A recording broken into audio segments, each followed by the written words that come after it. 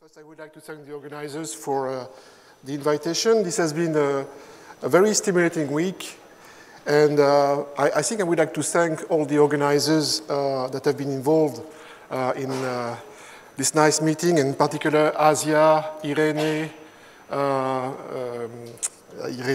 what else? Dario, and Yen, and also Antonio.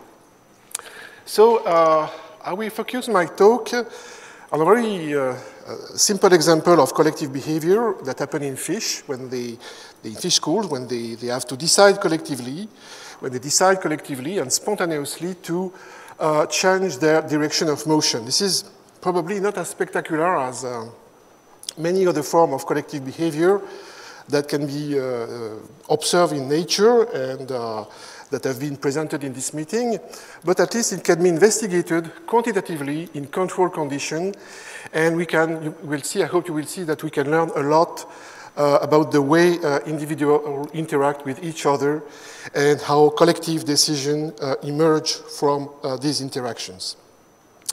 Indeed, one of the fundamental questions in this field of collective animal behavior studies is how groups make decisions collectively.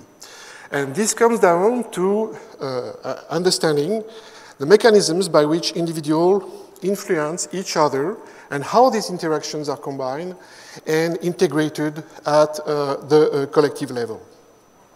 And earlier this week, Andrea Giovanni Reina presented one of a very famous example of collective decision based on direct interactions between individuals during the process of nest site selection in honeybees. So in this situation, you have hundreds of scout bees that explore the environment for potential nest site, and these scouts bring back to the swarm some information about potential nest sites, and they share this information with the other scout by the means of these waggle dance.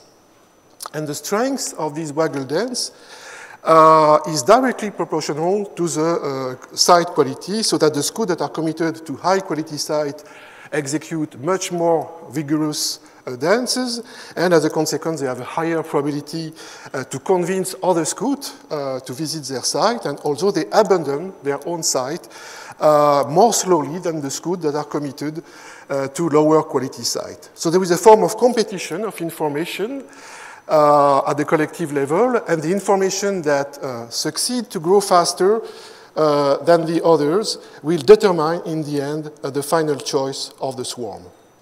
And all this story has been nicely described by Tom Seeley in his book Honeybee Democracy. And in that particular case, in fact, the entire decision-making process requires some time.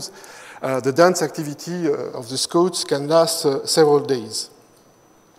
But in many other situations, animal groups must take a decision on a shorter time scale.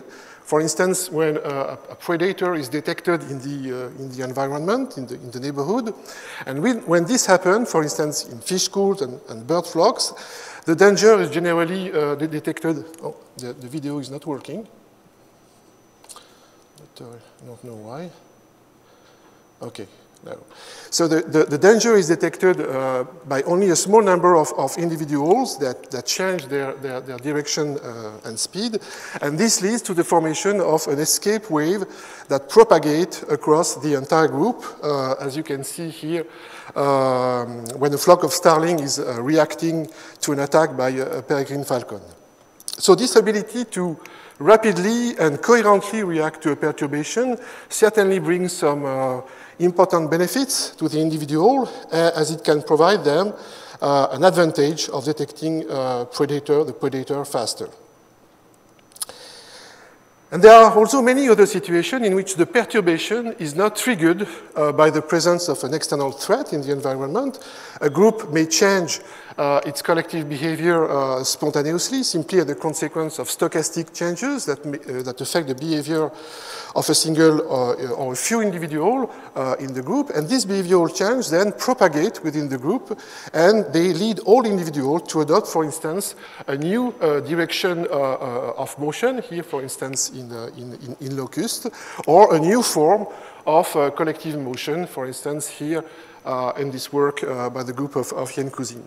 So these situations are quite interesting because they can be analyzed and used.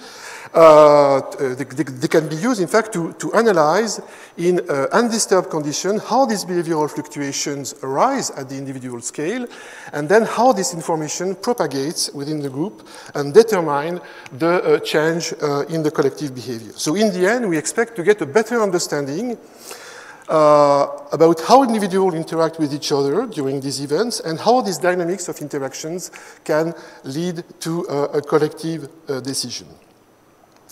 And the first important step to do this kind of investigation is first to find both a species and a situation in which we can observe in controlled conditions such spontaneous change in collective behavior.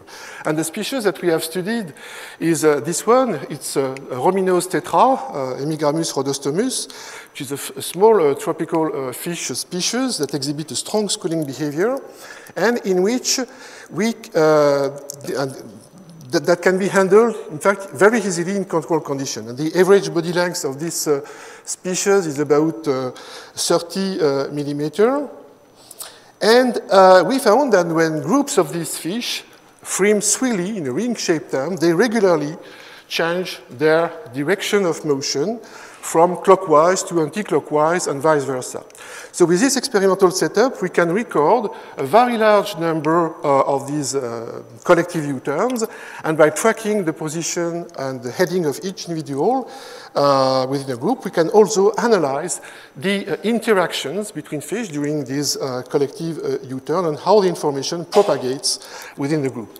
So here is the experimental setup that we use for this series of experiments. You see that it is protected from the outside with white curtain, and so there were no external visual cues that can influence the behavior of the fish, and we filled the arena with a limited depth of seawater so that the motion of fish was mostly in 2 dimensions. Then we track the position of fish with ID tracker, and here is an example of collective U-turns in a group of 4 fish, and you can see the corresponding trajectories of each individual during the U-turn, and also the degree of alignment of the fish with the wall, which goes from -1 to +1 when the fish is swimming counterclockwise after the U-turn. And on each of these events, we can then identify the time of turning of each individual, so when the degree of alignment with the wall equals 0, and also the position of the individual when they make their U-turns. Well, then we have investigated how these collective U-turns arise in different group size, from single individuals up to 20 individuals. And for each group size, we have recorded a very large number of these events that you can see here. We have more than 5,000 events in total. And as you can see here on this graph, in fact, the size of the group strongly affects the ability of a group to spontaneously perform a U-turn. Indeed, in groups of 10 fish, the average time interval between 2 successive U-turns is about 20 minutes, while it's about 12 seconds in a group of 2 fish. So you can see that the average time interval between 2 successive U-turns increases by 2 orders of magnitudes when the group size is 5 times bigger. And the decrease in the number of collective U-turns, in fact, is mainly a consequence of the fact that the probability of a fish to initiate and propagate a U-turn decreases as group size increases. So individual fish tend to adopt the behavior of the majority of the group members, and this tendency, in fact, inhibits the initiation of U-turns. Now, who are these individuals that initiate collective U-turns, and under what condition does it happen? In fact, in all group size that we have investigated, we found that collective U-turns were usually initiated by the fish that were located at the front of the school. And once a fish has decided to make a U-turn, the change of the swimming direction propagates toward the rear of the group. As you can see here, when we plot the average position of individual according to their rank of turning when the U-turn is initiated. And we also found that all collective U-turns are preceded by a period during which the school slows down. And in fact, as the fish speed decreases, the school is in a state close to a transition between a schooling state, which is characterized by a strong alignment between fish, and a swarming state, which is characterized by a weak alignment. And in a previous work, we have shown that when a school is close to this transition between these two states, the swarming and the schooling, the fluctuation in the swarming, in the swimming direction of the fish increases, but also the school as a whole becomes very sensitive to a perturbation that may affect the behavior of a single fish. So this may explain why all the U-turns occurs after the group has collectively slowed down in our experiments, because the school is in a state near this transition between these two states. Then how does the U-turn propagate within a school once it has been initiated? So if we look at the average time interval between the successive turn of individuals, we can see that it is almost constant in a given group size. So we found no evidence for the existence of a dampening or an amplification of information as fish adopt the new direction of motion. There is no amplification like that. And moreover, on average, the turning information propagates faster in larger groups, as you can see here on the right, and this happens to be a consequence of just the increase of the swimming speed with the group size, which requires that individual react faster. And you can see, indeed, on the right, that the reaction time of individual decreases with group size. And if we normalize the time interval between the successive turns of individual by the average speed of the group, you can see that all curves now collapse on the same curves, which suggest that the shorter reaction time, which is observed in larger group, is mostly due to their faster swimming speed. So once a U-turn has been initiated, the wave of turning propagates in a sequential way, and this is similar to a chain of falling dominoes in which the time interval between two successive fall is constant without any positive feedback. So what does it tell us exactly about the underlying phenomenon? This phenomenon suggests that, in fact, each fish mainly copies the behavior of a small number of its neighbors. Now, how do these fish copy the behavior of their neighbors, and what are the interactions between individuals? We have recently characterized and modeled the functional form of this interaction from experimental data. So this epigramus species perform this kind of swimming. It's a burst and coast type of swimming, which is characterized by sudden sequence of sudden increase in speed, followed by mostly passive gliding period. And if we look at the variation of the velocity with time, you can clearly see this succession of short acceleration phase followed by a gliding phase in which the velocity decreases. So we call this event during which the fish changes its velocity and its direction of motion a kick. And most changes in fish heading occurs exactly at the onset of the acceleration phases, so we can analyze the fish trajectories as a series of discrete behavioral decisions in time and space. And we can describe the trajectory as a succession of segments and angular changes between the segments. And here in our experiments, we found that the average duration between kicks was close to 0.5 seconds when both fish were swimming either alone or in pair, and the mean length covered between two successive kicks was about 70 millimeters, which is a little bit more than two body lengths.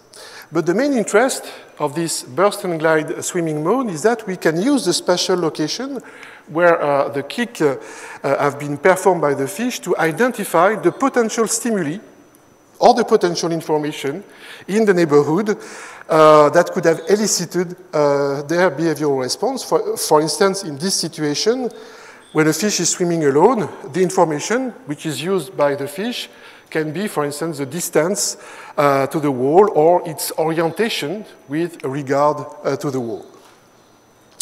So we can measure the behavioral response of fish, which is the amplitude of the angular change when they detect the wall.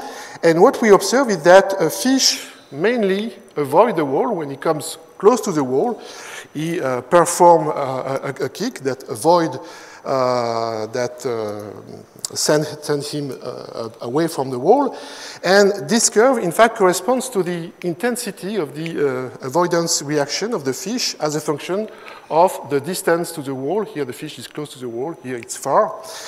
And you can see that the range of interaction of that wall is about 2 body lengths. And the color dots that you can see here corresponds, in fact, to the experimental data that we have gathered in different arena size.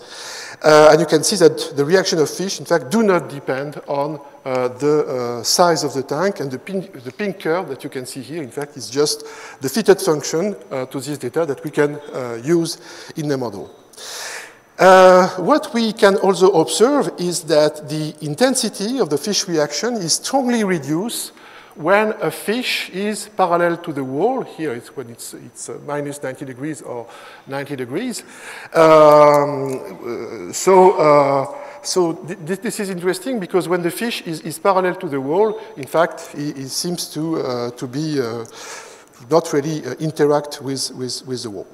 And when the fish is far from the wall, it no longer interacts with that wall, and you can see that in this situation, in fact, the distribution of angular changes between two successive kicks is a narrow Gaussian, which is peak on 0, and this Gaussian distribution introduces a kind of directional inertia in the fish movement. Now, what about the interaction between fish?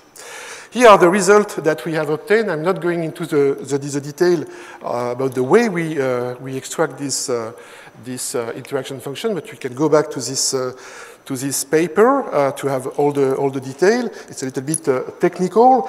And what we found is that there is a continuous combination of attraction and alignment interaction whose intensity depends on the distance, on the angular position, and on the relative orientation of individuals. So the strengths of this attraction and alignment behavior depend on 3 parameters. And this makes very difficult the use of simple 2D behavioral maps to characterize and then model the functional form of this interaction between fish. So first, if we look at the influence of the distance between fish on the intensity of the alignment and attraction, you can see when the distance of fish is less than 30 millimeters, which correspond to 1 body length, there is a short range repulsion. This is the attraction. You can see here it's a negative attraction, so it's a repulsion. And then as the distance between the fish increases, the attraction, here in red, becomes more important and reaches a maximum value around 200 millimeters, which corresponds about to 6 to 7 body lengths. We also found that the alignment interactions dominates the attraction up to 2.5 body lengths, while the attraction becomes more dominant for larger distance. And as the distance between the fish increases even more, the attraction must, of course, decrease, something like that. But we have not been able to measure this effect because of the limited size of the experimental tanks, and also because of the lack of data, because we, in fact, we do not have a lot of situations when the two fish were far away from each other. And the full line that you can see here, in fact, correspond to the functional forms of the attraction and alignment interaction that can be fit to the experimental data. We can also clearly see that the behavioral response of fish are strongly modulated by the anisotropic perception of their environment, and this leads to an asymmetry of the interactions between fish depending on their relative position. In particular, you can see that the maximum amplitude of the alignment interaction here in blue is when a neighboring fish is located either on the front right or on the front left, and then you can see that it decreases as the focal fish, as the neighbors move toward the back of the focal fish. So the social force, which is exerted by the fish J on a fish I, is much more important than the social force which is exerted by the fish I on fish J when J is in front of I. And this asymmetry of the interactions may explain also why the U-turns are mostly initiated by the fish that are located at the front of the group. And indeed, at this position, the individual experiences a weaker influence from the other fish. So these frontal individuals are much subject to heading fluctuation, especially when the speed of the group decreases, and as a consequence, they are less inhibited to initiate a U-turn. Then we have checked that the implementation of these interaction functions in a burst and glide model qualitatively and quantitatively reproduce the movements of pair of fish in a circular arena. You can see that the fish tend to stay close to the wall and also close to each other, but the temporary leader, which is in the front, is much more closer than the temporary follower. So we find a very good agreement between the model and the experiments if we consider the distance between the fish, but also the distribution of the orientation of fish with regard to the wall. But the big question is to understand how a fish integrates multiple interactions with the other fish and how the combination of these interactions affects its behavior. So to better understand the combined effect, the combined impact of the tendency of a fish to adopt the behavior of a few of its neighbors, what we call social conformity, of the asymmetry of interaction between fish, and also the impact of group size on the propagation of information during collective U-turns, we build an Ising type spin model. It's a very simple model. So in this model, each fish is represented by an agent that can only move in two directions, either clockwise or anti-clockwise. When it moves clockwise, its direction is -1. When it moves, and +1 when it moves anti-clockwise. And in the model, the relative position of individual and the interaction networks are kept fixed. Here you can see, which is obviously a simplification. However, one can justify this simplification because during the very few seconds before a U-turn, the topological structure of the group doesn't change much, in particular for the fish which is located at the front of the group. So the agents are positioned in staggered row that correspond to the fact that when group size is increasing, the shape of the group becomes more elongated. And in this configuration, each agent in the model can only interact with a small number of their direct neighbors between 1 and 2. And the strength of the interaction between an agent I and its neighbor J only depends on two parameters. The first one, J, control the strength of social conformity, so the strength with which a fish adopts the behavior of its neighbor, and as a consequence, this parameter here controls the stiffness of the group behavior. And the second parameter, alpha, controls the anisotropic perception of the fish and the asymmetry of interaction. So this parameter accounts for the fact that a fish reacts stronger to a frontal stimuli. So when J is in front of I, alpha Ig equal 1 plus epsilon, and when J is behind I, it equals 1 minus epsilon, and epsilon is a coefficient of asymmetry that is kept constant for all group size. So at a given moment, we can compute the propensity of an individual to make a U-turn, and this propensity only depends on its current direction and the direction of its neighbor and the strength of the interaction. And this propensity to make a U-turn reflects in some way the level of discomfort of an individual That can be expressed in the following way. You can see that the level of discomfort, the discomfort of fish I is minimum when all fish are, when all its neighbors are locally aligned, and maximum when the fish, in fact, is in opposite direction of all its neighbors. So when a fish flips, then we can compute the change of its discomfort, which is associated with a probability to accept the turn, and the strength of the social conformity, J, that you can see here, controls the nonlinearity of the acceptance probability. And you can see that for high value of J, if the turn would increase the discomfort of the agent, the probability to accept the turn is very low, and on the contrary, if the turn would in fact decrease the level of discomfort, you can see that the probability to accept the turn is very high. So we use this model to explore both the impact of J and epsilon on the collective dynamics, and we found a couple of values for these parameters that lead to a fair agreement with, between the simulation result and the experimental data for all group size.